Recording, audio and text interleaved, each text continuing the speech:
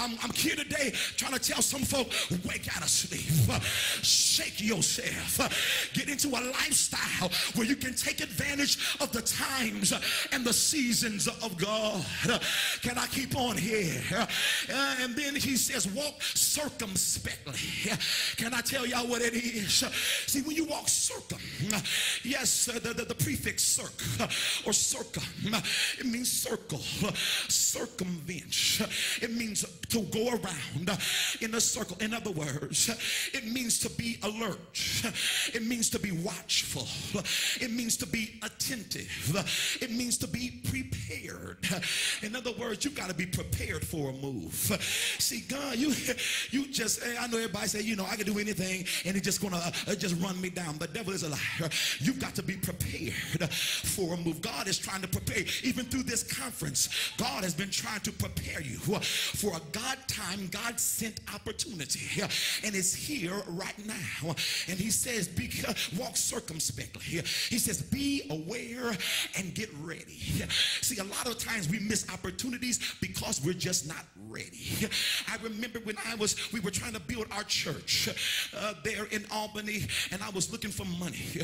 We were looking for money going here, going to this bank, going to this institution, and it seemed like every door was closed. But one day when I was praying in the Holy Ghost, I entered into the Spirit, and God said, go down and talk to them. My God, I went down and talked to them, and in 2 weeks we have the money. Now the woman, once we built the church, the president of the bank came by and said, Scott, let me tell you something, Pastor.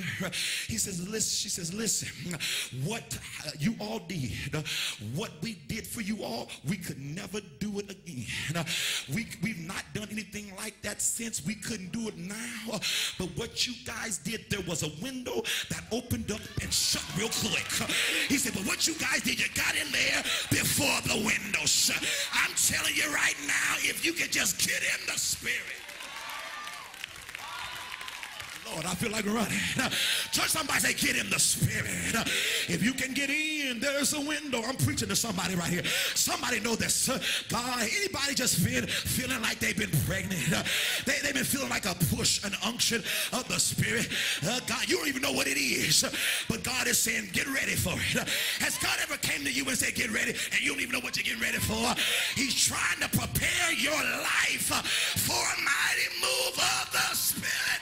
Get ready for it. Hallelujah. Touch somebody near you. Tell them to get ready. Tell them get ready, get ready. Get ready. My God. And then he said we ought to be passionate about understanding what the will of the Lord is. We are too selfish trying to make money. But do you not know when you get in the will of God that money finds you? Lord, I wish I could talk to somebody. There's something that I say every week when we're receiving offering.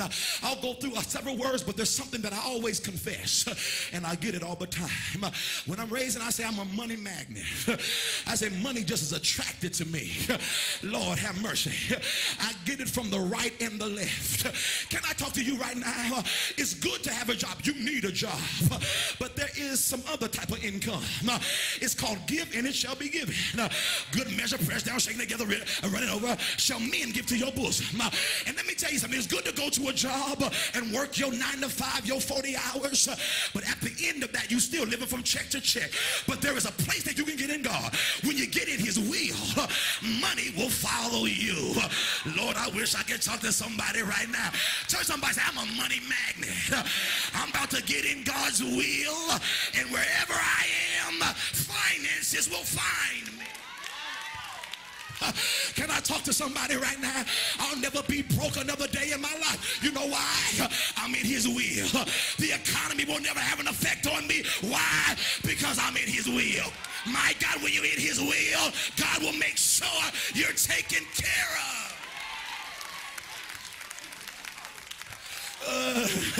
Hallelujah. Touch somebody, say, get in his will.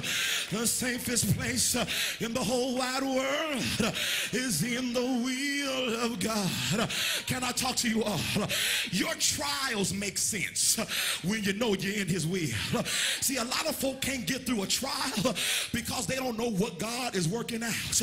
But when you know his will and you go in a trial, you can praise him in the trial because you know whatever they're doing to you is taking you to another dimension.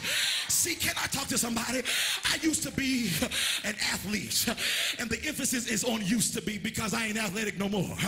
Amen. But some of y'all know what I used to do. It was right here in Muncie. I still got records at Ball State. But you know what they used to do? They would work us out. They would run us and run us and run us and run us. After they would run us for 2 hours, they would put us in the weight room. I said, man, are you crazy? They said, lift, lift, lift, lift. But the reason why there was a whole bunch of jumping and screaming and yelling and praising in the weight room, even though we were in pain, we understood the purpose of the pain. See, when you know what your will is, what God's will is for your life, even when you're in the trial, you don't lose your praise. That's the reason why when folk come into church and you know what they're going through and they come in here with a praise on their lips, they know they're in the will of God. Oh, I wish I could preach like I feel it here.